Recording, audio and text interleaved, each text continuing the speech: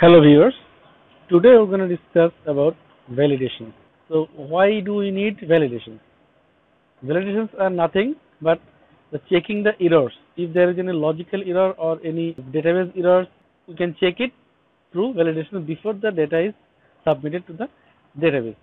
If there is a constraint in a database and data is missing the constraint rule, then obviously database will provide a error message through your system. But for an end user to understand that, it is not possible for them. So it's the task of a developer to create a validation which is humanly understandable by the end user, so that they can understand what really happened. So your job as a developer is to define validations based on your business rules, database constraints, etc. So today we're gonna discuss about the validation. Let's begin with our validation. In the same department page, let's create validation in the class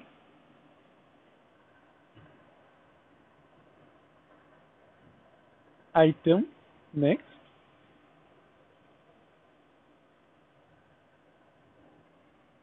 it is on department ID. Next, inline. Next,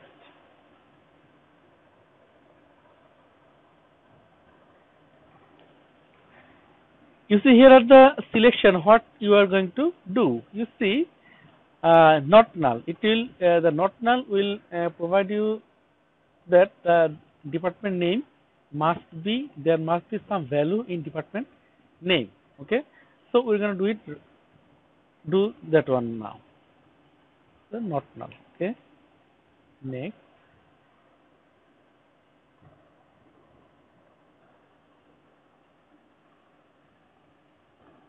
must have some value. Next,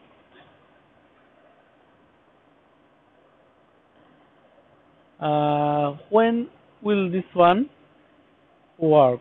It will work when, only when create and save button is clicked.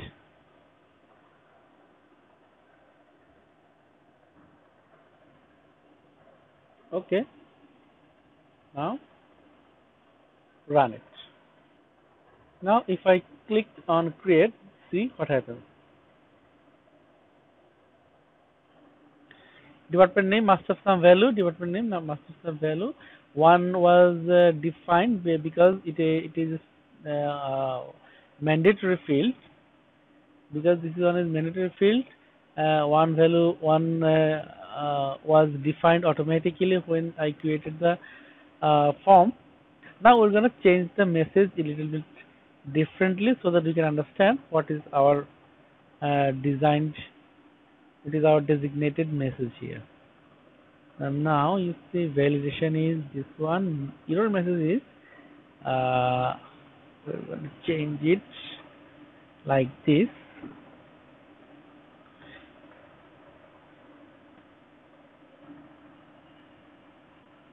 Department name cannot be empty. Okay, apply change. Now run it.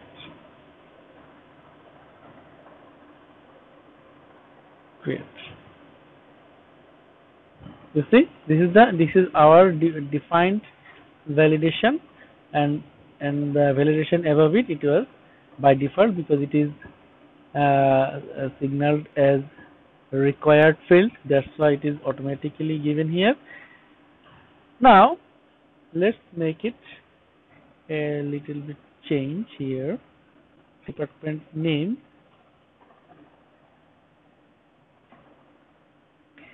see here, you will see that value required, yes. If I do it no, then the question comes, why is it no? You see, Now if I run the page and now create it, you see this is the validation we are having. Validation message, error message we are having. You see, this is the message. Now there is another thing we have to do is, now we want to create another validation to check whether the department name is in capital letter or in small letter. Okay, we're gonna do it in different way. Page item, okay, next.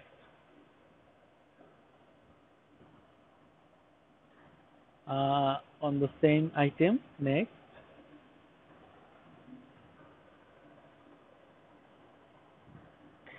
Inline, okay, next.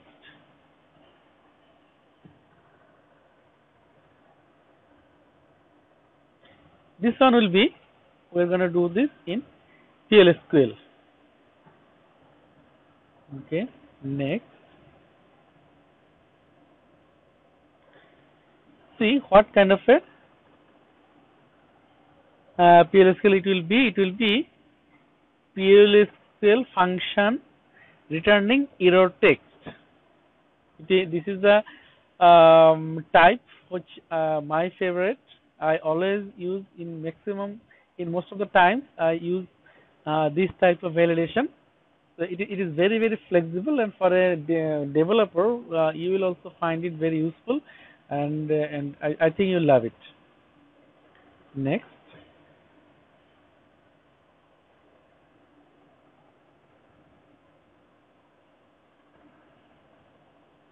Now here's the code. Declare v error VERR varchar 200 begin int b upper value varchar 200 v value varchar 200. Okay. Now what we're gonna do, we're gonna check if, now we'll see what happens here. V value equal to P3 department name. Now if value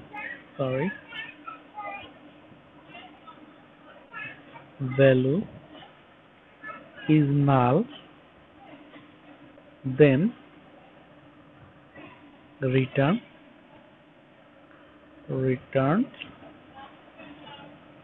department name cannot be empty. Okay, else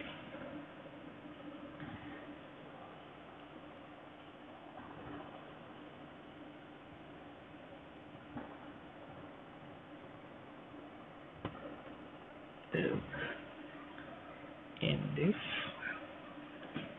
else. Now if v upper value to upper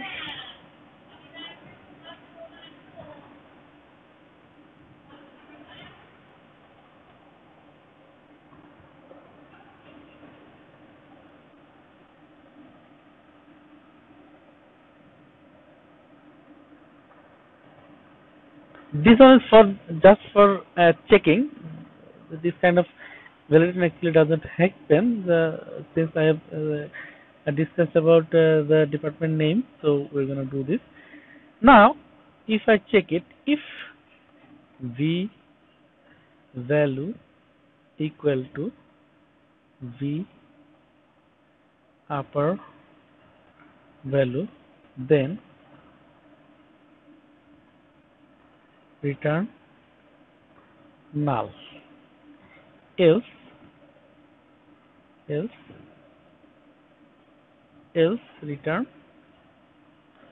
return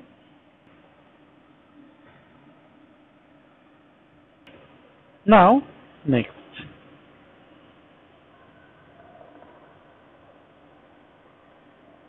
Okay, now the same condition will apply here.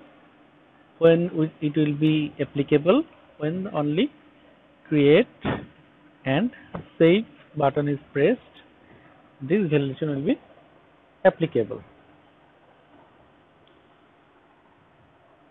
Now what we are going to do, we are going to make this the earlier validation to never. Okay, that is, the earlier validation will not work anymore. So now run it. Now if I click on create,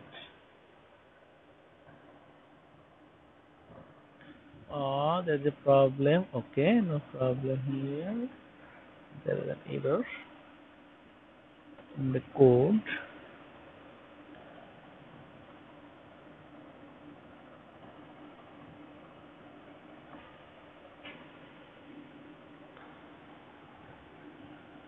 Oh, sorry. There is and there's a semicolon here. It should be okay right now.